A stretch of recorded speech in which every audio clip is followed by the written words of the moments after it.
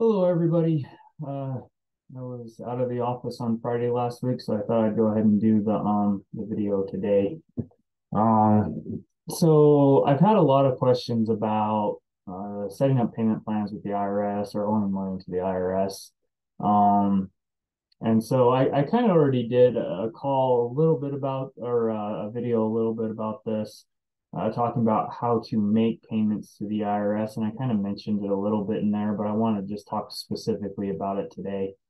Um, so if you owe a large amount to the IRS, more than you can pay in one lump sum, there's a couple of things at play here. First off, the IRS,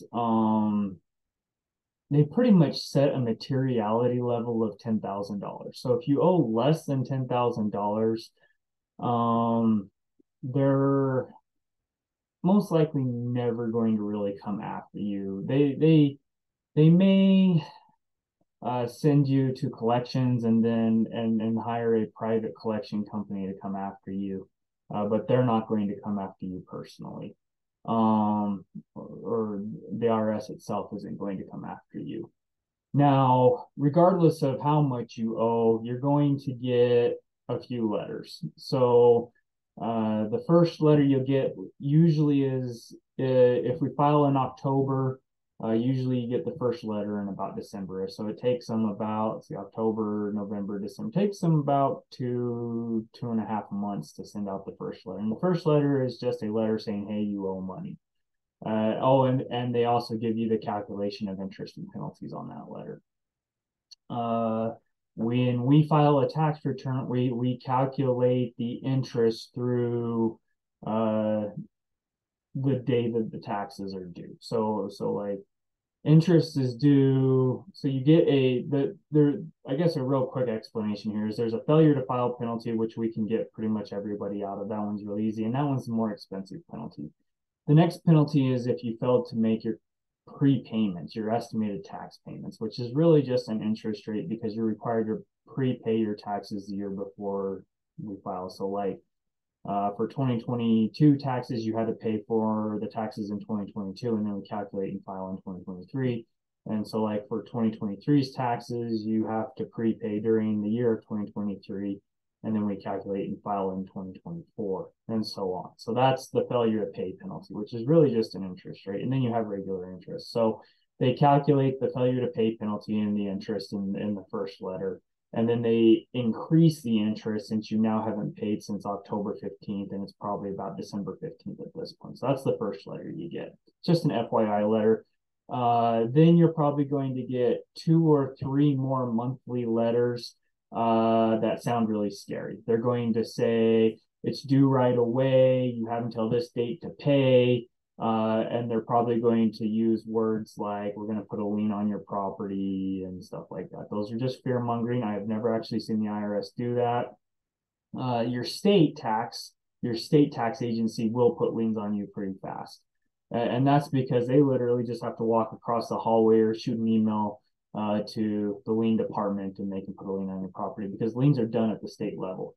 So in order for the IRS to actually do a lien, they have to contact the state and coordinate all of that. So there's a lot of legal stuff for the federal government to do in order to actually put a lien on your property. So it's really just fear mongering. I've never actually seen the IRS do a lien. They would rather send you to collections and attack your credit report because that's easier for them.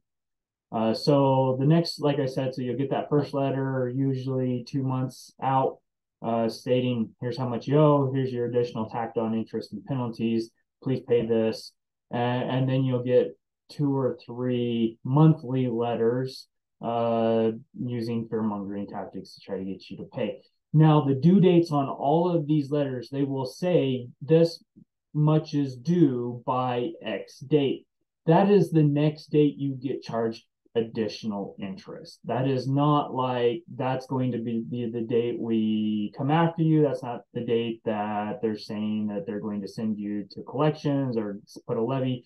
It is literally just the date the next time the interest is going to be accumulated. It's a monthly interest. Right now, the annual interest rate is 8%. So Now, interest is compounded monthly. So there is actually a pretty complicated formula. You can look it up online and stuff like that and calculate your interest if you want to. But back of the napkin, we're saying 8% annually divided by 12. We're talking like 0.06% on a monthly rate. So if you owe like $1,000, you're going to get charged like $60 in interest a month, something like that, or $6 in interest. I got my calculator right here. I got to use it because I'm an accountant, so I got to have my calculator. All right, so on $1,000, you're going to get charged about $6 in interest a month, right? So it's really not that big of a deal, but they use scary letters, and that's what the letter says. Is it says, hey, you owe full amount due by the 11th of the next month, and if you don't, and then they use all these scary words, and really what it is you're going to accumulate additional interest the next month. All right, so that's how the letters work, and then usually after 3 of those letters, all these letters are automatically generated. They are put into the mailing system with no human input whatsoever. Nobody even touches those letters. They are all automatically generated and automatically mailed. No human input whatsoever. They're all just using fear mongering to get you to pay. Then after you get those 3 letters, eventually you'll probably go 6 months without hearing a thing from the IRS. If you haven't done anything at that point, the computer system will probably send you an automatically generated letter that says, hey, we have selected a private collection agency and we are sending you to collections.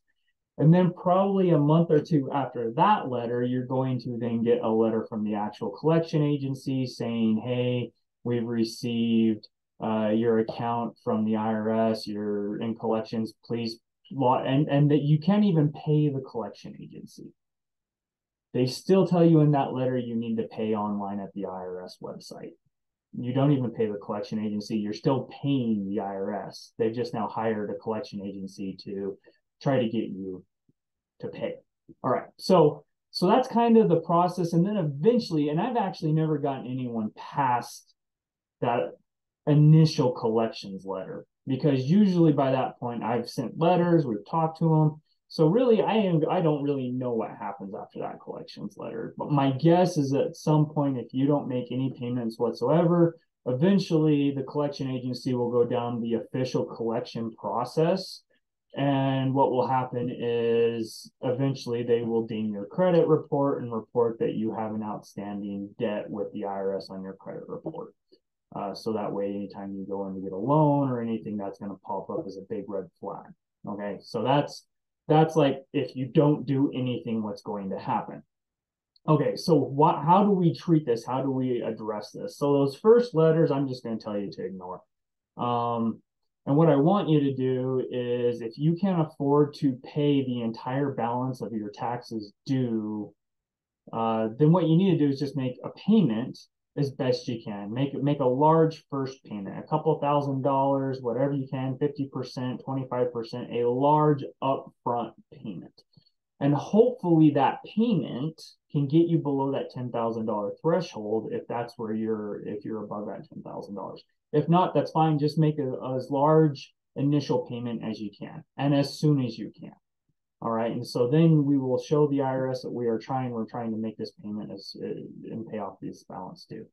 The next step is start making monthly payments through your online account or the online payment place. So that's the www.irs.gov/payments. So I've shown that website in a previous video talking about how to make payments. I'm just going to show it again so you can see it. So this is where you always go to make payments. So I'm sharing screen here. I'm at the irs.gov website. There's this tab here up here at the top. You can click pay, or you can go on one of those. But right now, so I've gone through all this before, but basically you pay now with direct pay. That's like an ACH debit. There's no fees for that. But the IRS must have processed your tax return in order for you to pay here, because they want to verify your information. If they haven't processed your tax return yet, you're going to get an error saying identity not verifiable. You can pay by a third-party payment processor using a debit card. Don't ever pay with credit card. Again, I talked about this in a previous video, so I'm not going to go any more into detail on that. But this is where you make payments. Okay, so at this point, just start making monthly payments. Make a payment greater than the interest rate, just like you would do with a credit card. So like I said, on $1,000, your monthly interest rate is going to be around 6% or $6. So make a payment. I would say double your interest rate. So if you owe $5,000, try to make a $500 a month payment. If you owe $10,000, try to make a $10,000 monthly payment. But do what you can. Even if it's only $25, at least make that $25 payment. It's a couple $100, do that. Do what you can on a monthly basis. And so then what we're showing to the IRS is we're establishing to the IRS that we've made a large initial payment and we are trying to pay this off. And the IRS is going to go, okay, well, let's not waste money on this person by hiring a private collection agency because they are trying to pay their bill.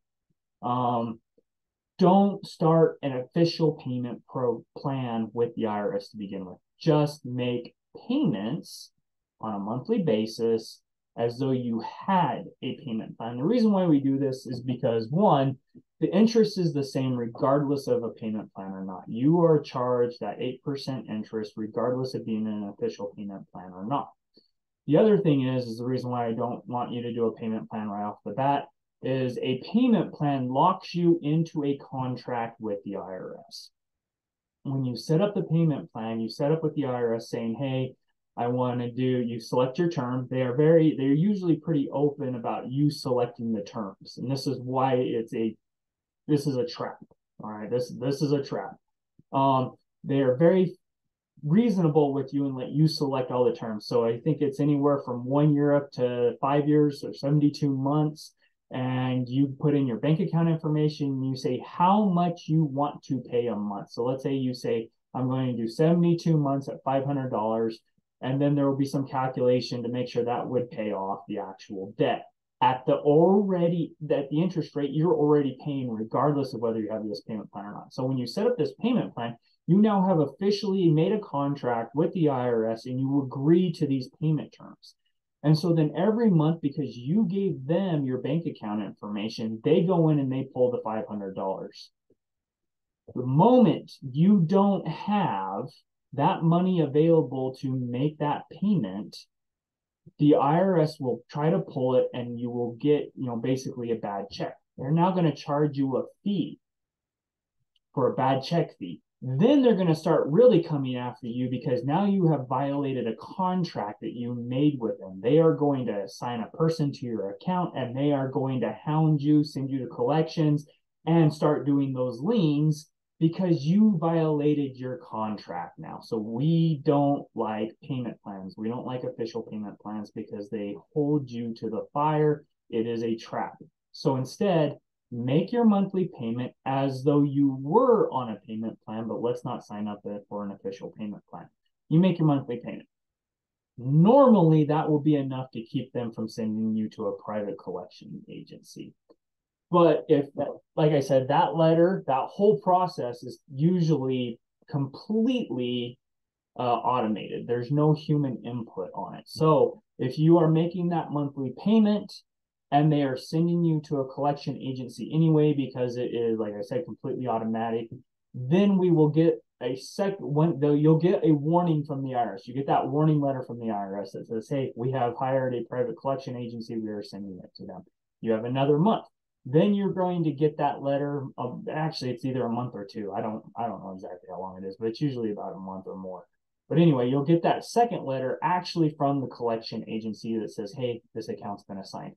When you get that letter, now we go, hey, you know what? In order to keep this out of collections and to keep it from going to our credit report, now we have that payment plan in our back pocket. And it says right on the collections letter, hey, go to irs.gov/payments, log into your account and apply for a payment plan. So that is still available to you at that stage. At that stage, once you've gotten this collection letter, then sign up for the payment plan. Now it keeps it off your credit report. All right, so that's kind of my stance on paying off taxes is we don't we don't want to use that payment plan up front. Just make the payment as best you can on a monthly basis as though you had a payment plan. Wait for that collections letter, and then we sign up for the payment plan to stay out of collections. But this way, we're able to delay any formal payment plan and any additional teeth the IRS might have to come after you. Once you are locked into that payment plan, you better not default on it. You better have the cash. Like I said, you literally get to pick the day it's coming out of your account, the amount it's coming out of your account, and the term of the loan. Like I said, like 1 to 5 years. So you know when this payment is coming out of your account.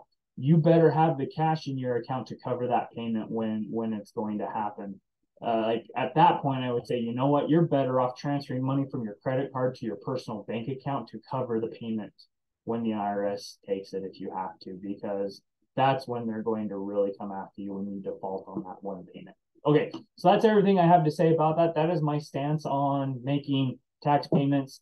Quick summary, it's pay as much as you can up front on your initial payment, then pay what you can on a monthly basis to get it paid off more than what the interest is going to be. Interest is 8% annually. There are a lot of interest calculators on the website or on the internet. There's some great ones.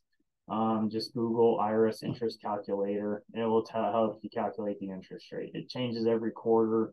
But anyway, large initial payment, monthly payment greater than the interest rate to get it paid off as soon as you can. Then we have that official payment plan in our back pocket in the event that you are actually sent to collections. Okay, so that's how you pay off large amounts to the IRS if you can't afford a lump sum payment in full right when your taxes are filed. Okay, I hope this video is helpful for everybody. And tell them I will try to send one out this next Friday. It might be Monday again. I don't know. But anyway, till next time. Thank you.